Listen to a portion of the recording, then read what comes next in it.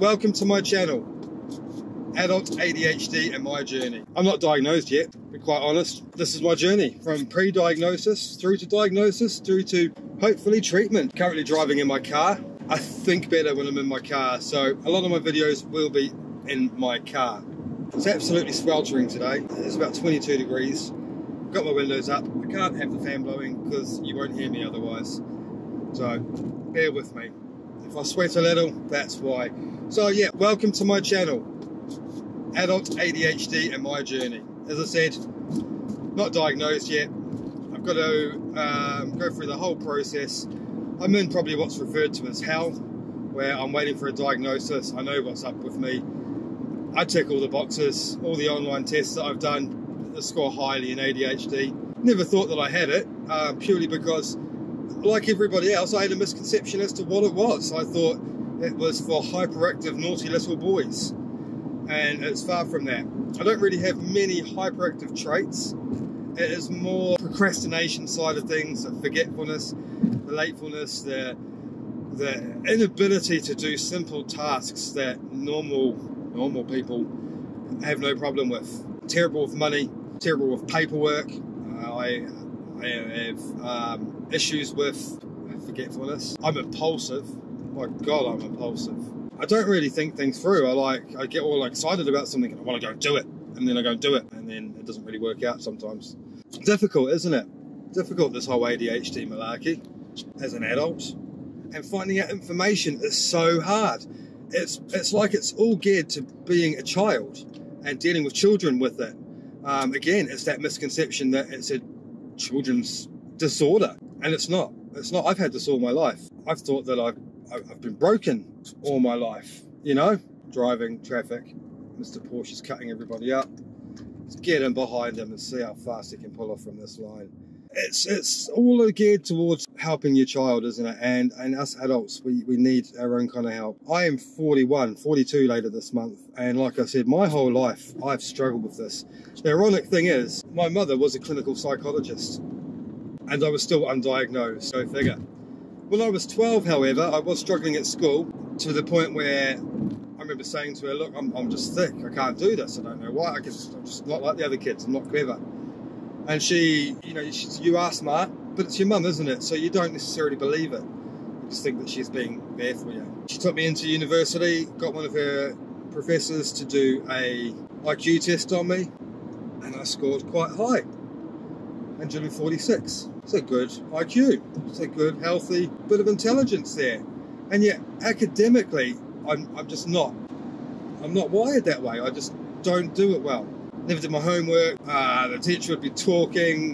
It would just be background noise while I watched birds bouncing around outside, thinking, I wonder what it's like to be a bird and being able to fly when you want. Couldn't wait to get out of school and have my own freedom so that I didn't have to be told what to do. I've struggled with jobs all my life. Bar the army and my own business that I have now, the longest I'd stay in a job would be around 3 months. I'd put my heart and soul into it for the first 2. I'd love it. I'd be happy as in, I'd be stimulated. And then I'd start to see through, you know, I've got a big bullshit meter and I'll start to see through the bullshit and I'd start to hate it. Bang, like that. And I'd want to leave, and I would leave. I'd go. It's hard, isn't it? It's a struggle. You got to bear with me. The camera's there. I keep looking over here. I am driving. My focus needs to be here. This is just, it's my journey.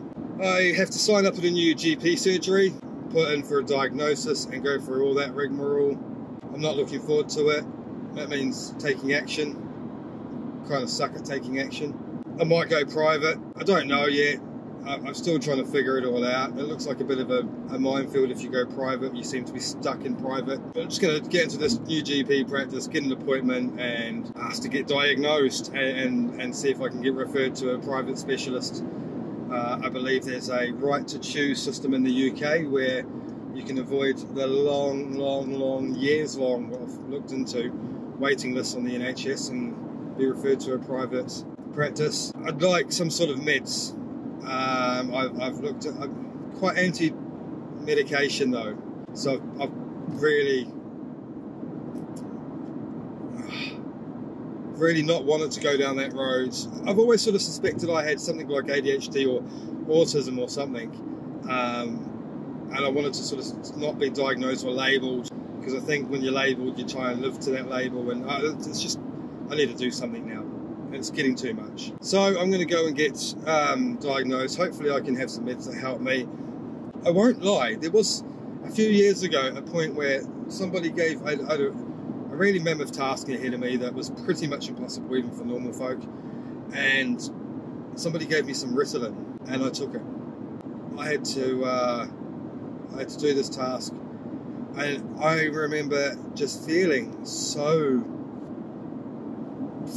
focused, really, like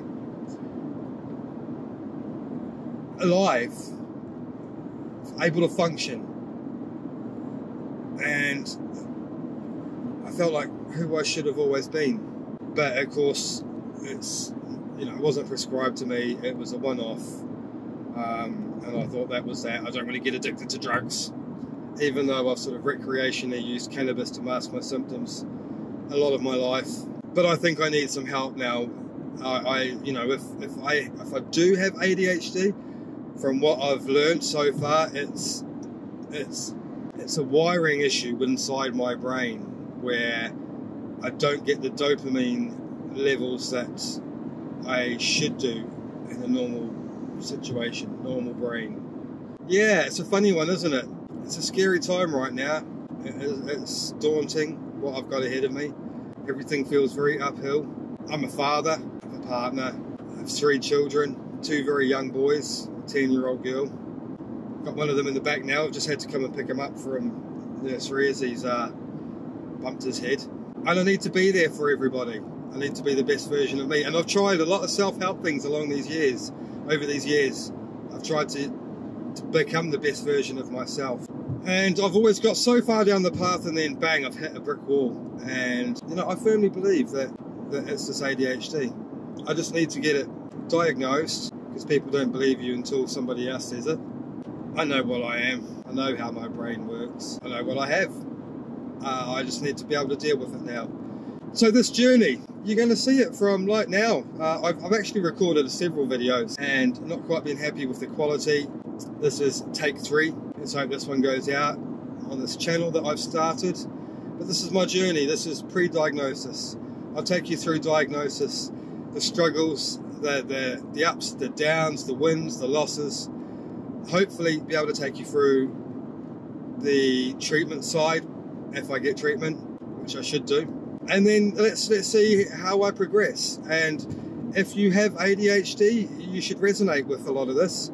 If you don't have ADHD, if you're undiagnosed with ADHD but you think you have it like me now, again, you should resonate with this. There's not a lot of information for us adults, so this is going to be my take on it, my journey. I hope that others can you know, just grab a little something, even if it's just that you're not alone. Because man, I feel so alone sometimes with all the little conflicting things that go on inside this brain and how busy it is. You know, there's so many topics to talk about down this avenue, isn't there? Imposter syndrome, my dyslexia, my creativity, how I can be extremely creative, motivation, when it's there, when it's not, how at times I can, if I'm focused on something, I'm unstoppable. It's like a superpower. And then other times I can't find that motivation, sometimes for the simplest of tasks, and it's difficult. And I don't want to live like this anymore. So, I could waffle, I could carry on waffling. It's too warm to waffle. I need to get some aircon on in this car. I'm sweltering in here. Excuse the attire. I did go to the gym this morning. I haven't been home to be able to get changed. Me and my partner went to the gym and we went straight to our friend's tattoo studio where she's having a bit of work done on her leg. She's having an orangutan. And unfortunately, halfway through, we've got this call from nursery to pick up our youngest Dawson because he's bumped his head. So currently, you can see him slightly in the back there, fast asleep. So going back to the tattoo studio and seeing how she's getting on. That's about it for now. Like, subscribe, all that usual YouTube stuff. There'll be a lot more videos. Let's see where this journey goes, yeah? Thank you for watching. Thank you for being part of it so far. See you soon.